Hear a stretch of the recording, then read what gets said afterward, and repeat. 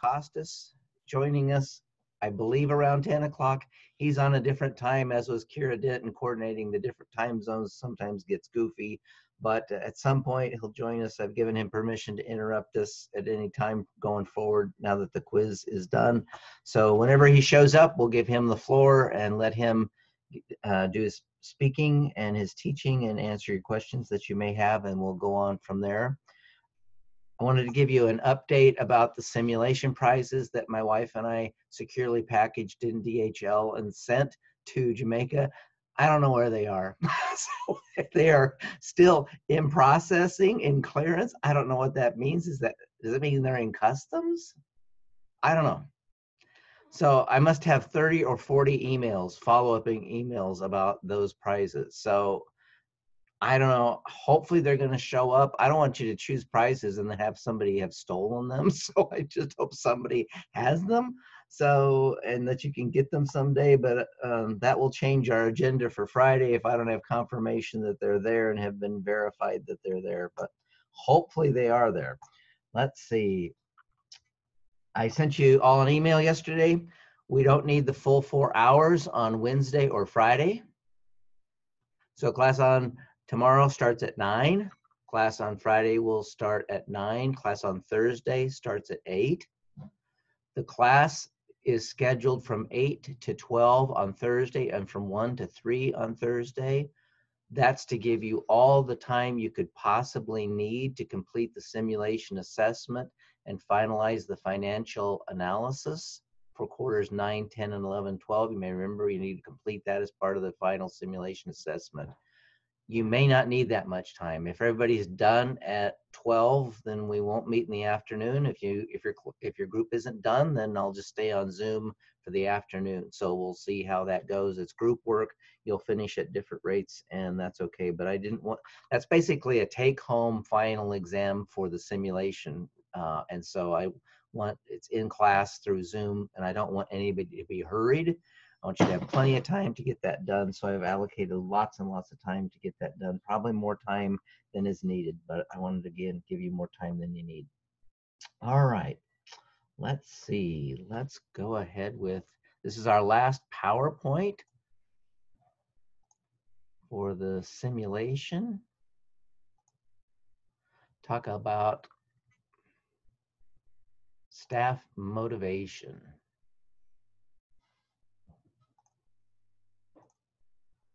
So I tweaked this even this morning before class, added a couple things to this, but let's just talk about staff motivation and what motivates you, what motivates staff in work generally and in a dental office specifically. So the performance paradigm, in other words, how does someone do in their job performance-wise? Are they really excellent? Are they just okay? Are they way below average? Well, that depends on their ability and skill levels, how motivated they are, and the leadership that you create and the culture that you create in the practice. So all of those things combined to result in an individual and group's practice performance and performance in the job. That assumes that you've given them the proper equipment. I mean, if we couldn't all Zoom right now, we wouldn't be having a Zoom, right? Because there's no equipment to do it. That it assumes you've given them the proper support and encouragement and training that they need. This is particularly important, the support on the training side. I've told a couple of the practices in our private consults that when the simulation charges you $8,000 to replace a staff member, it probably should be more like 16 to 24,000, because the actual amount is about 30 to 50% of what a staff member makes on an annual basis between the costs of hiring, interviewing, but more importantly, the support you have to provide in terms of onboarding that staff member and having them learn your philosophy, learning your core values, and implementing your procedures and your systems. So this is where a lot of that cost comes from. Why do people work? Well, we want to get paid, we want to have benefits. We also work for psychological reasons, a sense of fulfillment of a job well done internally, you know, that makes us feel good about ourselves. So that's another reason people work.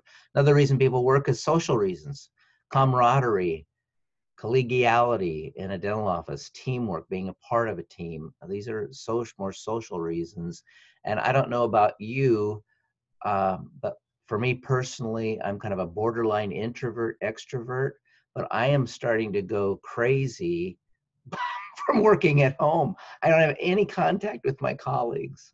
And you don't have contact that you used to have going to and from class, going in and out of clinic. How are things going? I mean, that whole support network, even from talking about the weather to anything, political events. I mean, we just don't have an opportunity to share like that. And so I think that kind of demonstrates, if you're having any sense of that, and I certainly am, by working from home, that kind of underscores that, I mean, there's more to work than just getting paid and psychological reasons. There's also the social dynamic and the relationships that we form with people and maintaining that, and the communication that defines those relationships.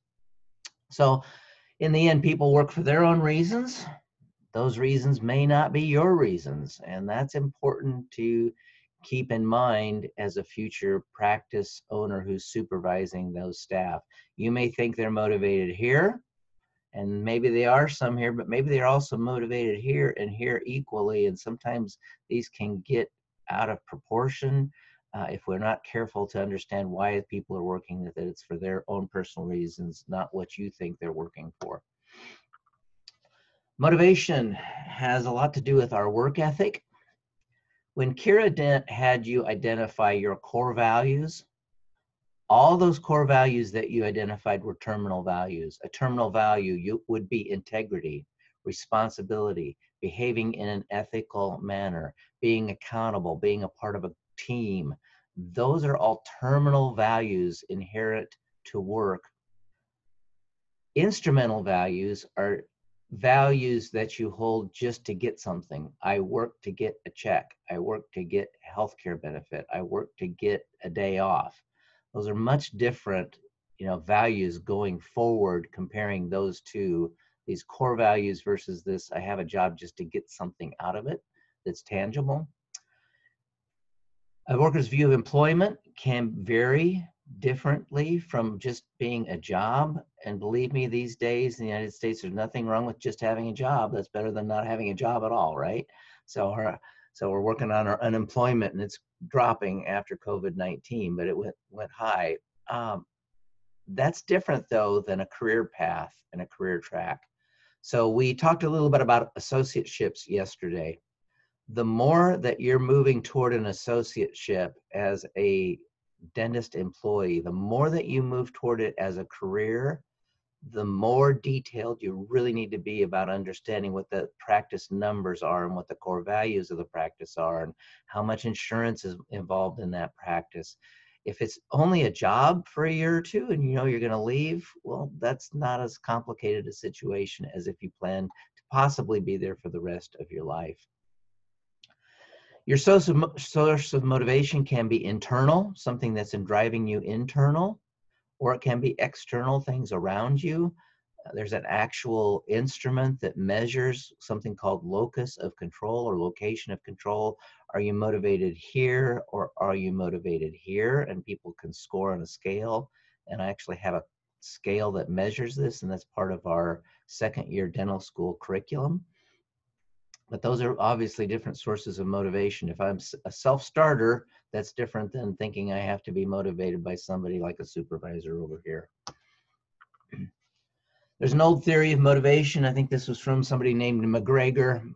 The old school idea of motivation is that we need to treat our workers as disliking work, assume that they're lazy, indolent, means they don't want to sweat, lacking ambition, prefer external control, and then managers then want to be closely supervising, given directions, be authoritarian, boss-centered, and emphasize getting the job done or the task, as opposed to a theory Y orientation, which says that work is natural for adults. Kind of the ideal job would maybe even be like play for an adult because they enjoy it. Where people are self-directed, have self-responsibility and a sense of internal control. So you can see that internal, external manifested here, just in these two theories. And under this kind of approach to motivation, you provide general supervision, provide support, allow people to participate in decisions that affect them. This would be more employee-centered and more relationship-oriented. Some of the best theories and approaches of leadership say that different situations may require you to go from this side to this side and back and forth. And there are times in life where you may need to be authoritarian and task-oriented. So if you're in your practice right now in Kingston and there's an earthquake, you're not going to call a meeting to ask people who's going to leave the building first. You're just going to say, get out of here, right? Or take shelter, whatever you're supposed to do. And so there are situations where you may have to do that. Generally speaking, staff are probably going to be more responsive to this kind of approach.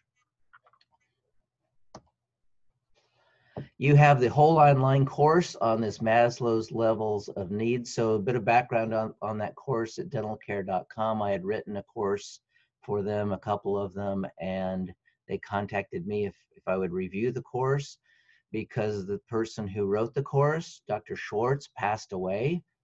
And it's been a popular course and they didn't want to get rid of it. And so they asked me if I would just review it and tweak it and update it a little bit. So I did that. So we're not going to go through these because the entire course is built around these and how to motivate staff here, how to motivate staff here and here and here and here. So you'll have a separate test on that. And again, so there's not a lot of point in going to into this in much detail at this point. Aldifer is mentioned in that online course. He kind of took Maslow's needs of safety and physical needs and said those really are all about existence and having physical safety. And he took these needs of belonging, social needs and relationship needs and called those relatedness. So social and interpersonal relationships, this receiving esteem and recognition from others. And he took these last higher, what he calls higher order needs or deeper needs that we may have and called those personal growth needs. These refer to self-esteem and self-actualization and achievement and feeling good about ourselves when we do those things. So all the first levels then, as Willis simplifies them, he thinks of existence needs or safety needs and physical needs from Maslow as what you're paying people and the benefits that you're providing. Relatedness needs are really social, and growth needs are more psychological in nature. So these needs do motivate us.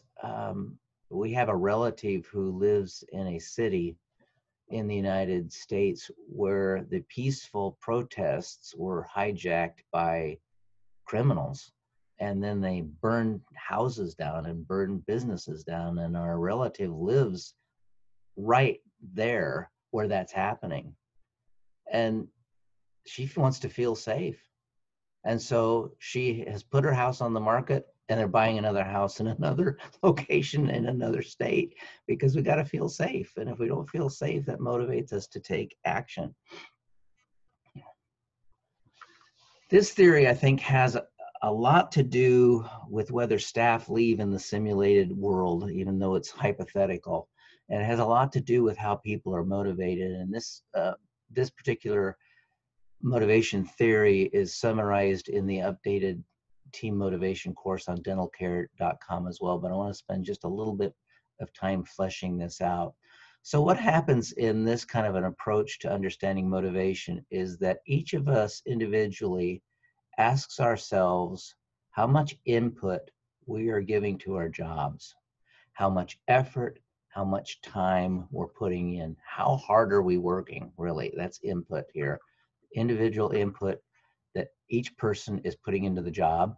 And then we look at what our outcomes are, individual outcomes. What are the results of me putting in that effort and time to get things done? What goals am I achieving? How am I materially contributing to the dental practice? If I'm a hygienist, what's my recall rate? How can I get that higher? If I'm a front desk receptionist person, is it possible for me to have a list of people I can call if we have a short notice cancellation and get them in the chair and increase our capacity? So we look at how much effort we're putting in and what the results are of everything that we put in.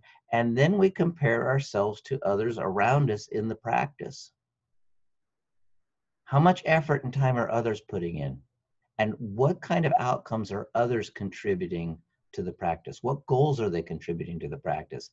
And if my perception is that I'm doing more than others, my motivation does this, right? And I think that's true of all of us. Gosh, I'm putting in all this effort and I'm getting all these results, and gosh, there's the people next to me aren't doing that. Man, that's not right. That's not fair. That's not equitable. And then I think, well, maybe I'm not going to work as hard as I should. Now, this also happens in a situation in the wider marketplace, so that an individual will say, okay, how hard is this person working in this practice? How much are they contributing to the goals of the practice? And then they may compare, not just within the practice to other staff, but they'll compare to the wider marketplace, right? How much are we getting compensated versus what is our effort compared to others? And so this is an ongoing issue where I work, because our policy as a university says that our salary should be right in the middle compared to everybody else, not at the highest level, not at the lowest level, but we've been at the almost the lowest level for over 20 years. And so our faculty look at that and think, well, gosh, maybe I should work somewhere else, you know? And I think staff do the same thing. Yeah. Hygienist says, gosh, I'm making $28 an hour and Bogdan's offering 38. I'm going to go work with Bogdan, you know, or whatever. So sometimes you will lose staff based on that. Operant or reward theory: behavior depends on its consequences. And as the supervisor of the dental practice, you're in control of those consequences. Good or bad, the consequence could be a raise, a bonus, an extra benefit. The consequence could be a warning that if they don't improve their performance, they may not be able to keep their job. Consequence could just be saying, Leah, really good job on handling that emergency today. I mean, it could be lots of different things, right? So, but you as the supervisor control the consequences. And it depends on what's going on in the environment. What are called antecedents or cues to the behavior? In other words, are you setting clear expectations for that staff member? Yesterday, I showed you on our VLE a whole set of job descriptions you can use to set expectations for staff. The textbook chapter on staffing has a whole series of job descriptions. The purpose of those job descriptions is to say, here is what you are expected to do in your job. It is a cue to behavior, or what's called an antecedent in this theory of how we behave. But you can just think about it in terms of expectations. When Kira Dent says, we're going to have a 30-day list for you when you come on board, this is what you should do, a 60-day list, and then a 90-day list. She's got all these lists. All those are saying, here's your expectations. This is what we want you to perform. And when she says you should have a monthly review, or maybe you're going to have a quarterly or a 6-month review, whatever that is, you are setting the expectation of what you want from the staff member. Then they behave in a certain way and they meet those expectations, or they don't. And then there should be outcomes or consequences for doing that. Positive, potentially negative as well. So positive reinforcement. So you know what this phrase means, kicking the behind. So positive reinforcement rewards good behavior. Somebody does something, you notice it, say, way to go. Negative reinforcement takes away a negative outcome to encourage behavior, such as you are going to perhaps discipline somebody or dismiss them. They behave in the way you expect, and then you take away that threat of dismissal. Well, that's negative, considered negative reinforcement. Punishment, negative consequence for poor performance. Extinction occurs when there's really no consequence for behavior of whatever kind. And so this is something organizations are going to struggle with, the university is struggling with right now, because right now there's no salary money, no benefit money to reward anybody where I work because of COVID-19 and lost revenue. So over time, if that continues, the people who work really, really hard are going to say, gosh, I am internally motivated, but I also have to have something tangible for this extra work that I'm doing. And so that can become a real challenge over time. Workplace rewards can also be extrinsic, positive, actual tangible things that you're going to encourage people with, including bonus programs, surprise bonuses. Maybe it's not even announced. You could just say, hey, we did really good last quarter, and here's an extra $50 or something like that. You could do that.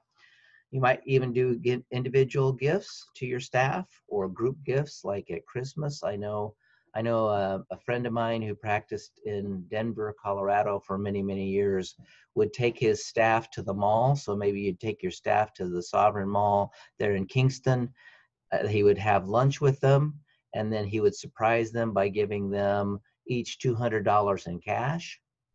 And he would say, I want you to go in the mall and I want you to spend this money. And the only rule is you got to spend it on yourself.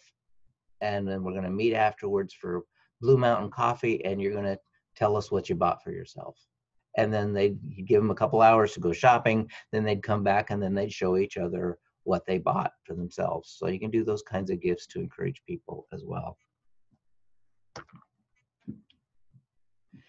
Intrinsic rewards include positive psychological kicks or encouragements in the behind. This can be recognitions in terms of Employee of the Month awards, Attaboy documents. The online motivation course had an idea of giving staff members a written recognition card. That's this. And showing honest appreciation to your staff is part of this as well. I will tell you that I've been measuring the personalities of dentists here for many, many years. And every single year, when you measure personality using one of the personality assessments, you can identify the temperament of dentists. And about 75 to 80% of dentists have a temperament that does not recognize routine, acceptable work. In other words, the expectation of most dentists, and I can say this with pretty good authority because I have a sample of 15 years in a row of doing this with the same result. The expectation of most dentists is, well, I told you what to do and you did it, so why should I say anything? Well, if staff want to be recognized and you don't recognize them, then that's a missed opportunity to reinforce them and to motivate them. And so this is something that some of you may have to do on a conscious basis, catch people doing things that are well. And so Carol Ann may see somebody really doing a really excellent job in sterilizing the instruments and just say, you do this every day. You just do a super job, and we really appreciate that. That goes a long way with staff. Really encourages them. Some guidelines for incentive systems. Link incentive to employee desires, whatever motivates them.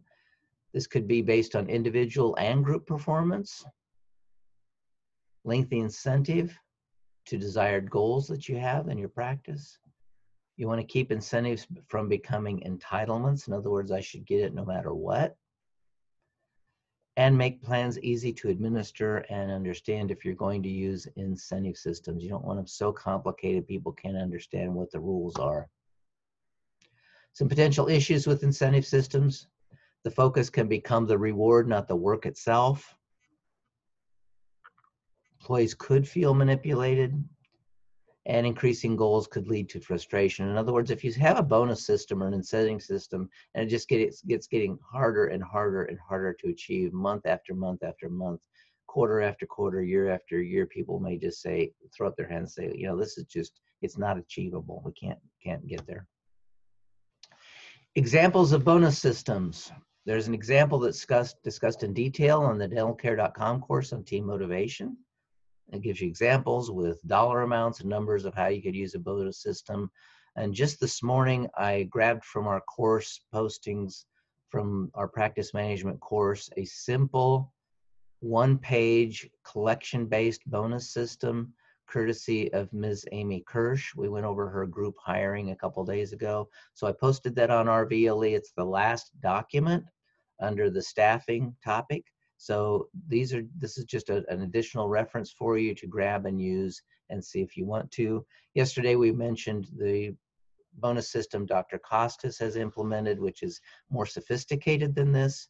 So, and that's also mentioned in the RV on the dentalcare.com course. But in Dr. Costas's bonus system, the team has to meet net production goals, net then collection goals, as well as overhead percentage goals. And only if all three of those numbers are met does any bonus get awarded.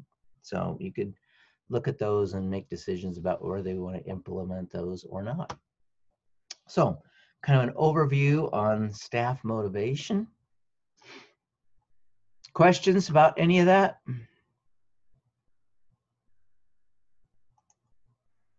From anybody? No questions. Okay.